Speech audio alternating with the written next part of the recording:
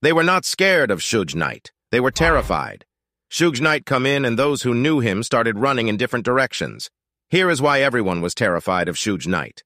Before we start the video, make sure to hit the like button and subscribe to this channel. Let's get into it. Aryan Suge Knight rose to prominence in the early 1990s as the CEO of Death Row Records, a label that shaped the West Coast hip-hop scene. However, behind the success and glamour, there was a dark side that made Suge Knight one of the most feared men in the industry.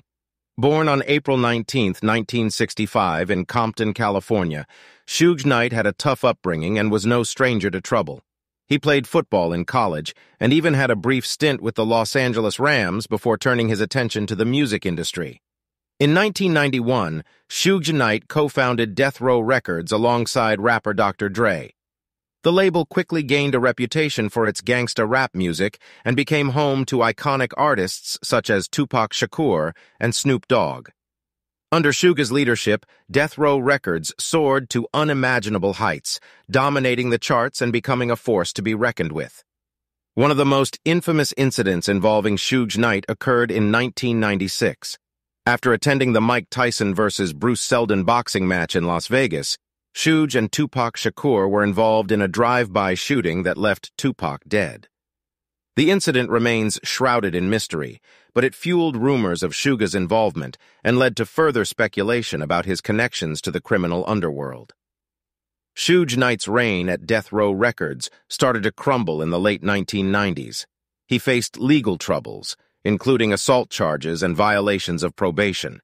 In 1997, Suge was sentenced to prison for a parole violation, marking the beginning of a downward spiral for both him and the label. Despite his legal issues, Suge Knight continued to make headlines, often for the wrong reasons.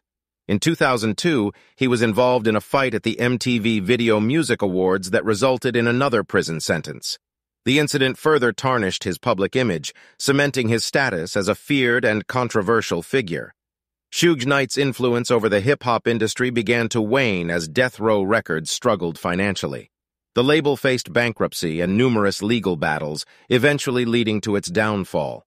Suge Knight's reign had come to an end, but his dark legacy would continue to linger. In recent years, Suge Knight's story has taken another twist. In 2015, he was charged with murder.